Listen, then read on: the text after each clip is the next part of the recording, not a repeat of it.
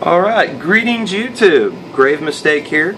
Coming to you with one of my first reviews, and if I can keep my little puppy Zombie out of the photo, it would be great if you'd leave my table alone.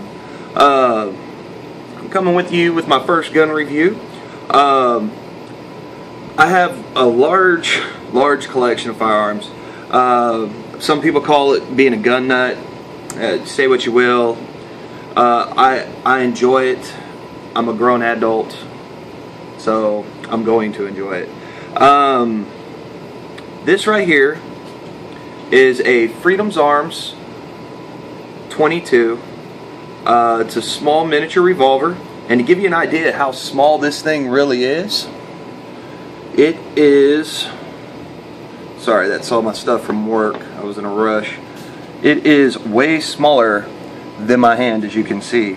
It basically is like a one-finger gun when you hold it to shoot it. Well, you'd be holding it with this one because that's your trigger. It is fun. I wouldn't recommend a gun like this for personal protection. There are a lot of people that do. I don't want to risk my life and my family's life, anybody in my family, with the quality of a 22 bullet. I'm not saying 22s are not dangerous. By far, they are definitely dangerous. They can easily kill. I mean, everybody's seen Swamp People. Giving them a shout out, and you know, with a 22, with a regular 22 bullet, and it doesn't have to be a 22 mag, you can kill an alligator, and that's a pretty tough little critter. It's okay, Zombie. My puppy's name is Zombie. I apologize. You might hear him whine because he wants my attention.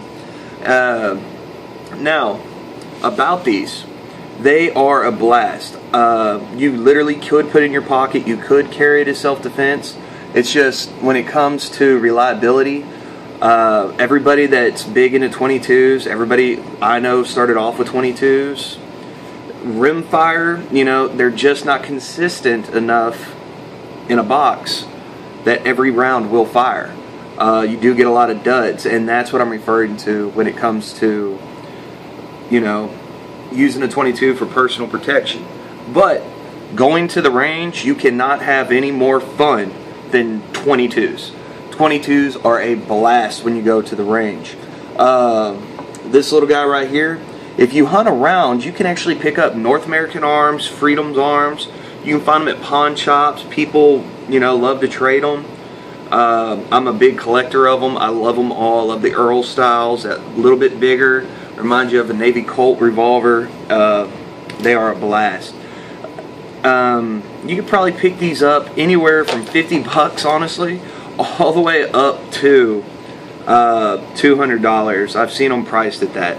I personally would never pay something like that. The most I would probably pay is, on my scale, would probably be about $70 to $125, maybe $150 at the max if I really got an itch and I just have to have it for my collection.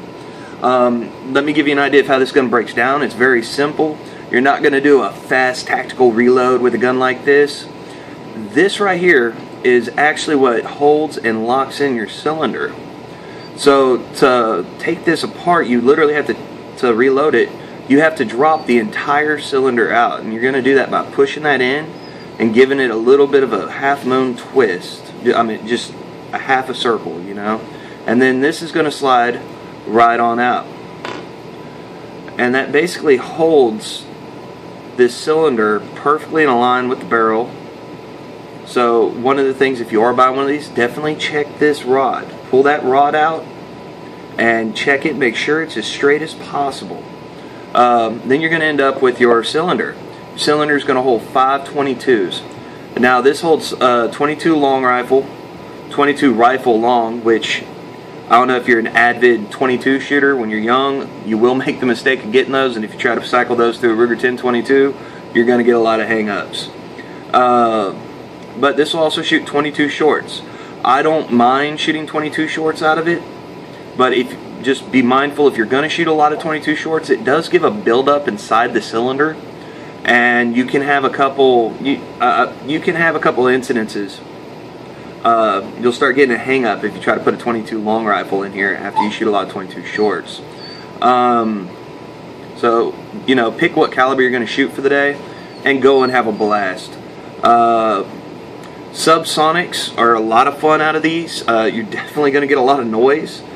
Pretty much even if you shoot a regular 22 long rifle, with how short the barrel is, as you can see, the barrel is maybe an inch, and that's being generous. It's okay, buddy. It's okay. I'll give you some. I'll show you tension here in a minute. I'm sorry about that. He's used to playing every day when I first get off work. I highly recommend these guns. They are a lot of fun. They actually used to make for the Freedom Arms, for this model actually, they actually make a, if you have open carry in your area or in your state, they make a belt buckle, and it's you know, it's a hell of a thing to actually have one of these on you in a belt buckle when somebody tries doing one of those surprise, oh, we're doing an EDC drop, let's see what you have in your pockets and on you in case of an emergency. Realistically, I probably wouldn't carry this like that, just because I wouldn't want to mess it up too bad, get it all scuffed up, you know, from daily walking around, goofing off, bumping into stuff. I'm kind of a klutz.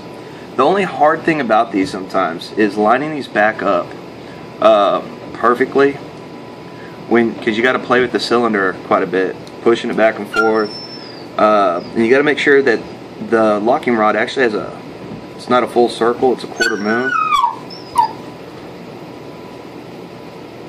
And once you get it back in, you got to push it in, give it the quarter twist. Give me 1 minute, guys. My wife is locked out. Let me let her in. Sorry about that, guys. So to wrap this up, these are definitely a pistol I would recommend if you want to have a lot of fun. You don't want to have to spend a lot of money. You want something different, definitely a conversation starter. I would definitely recommend this firearm.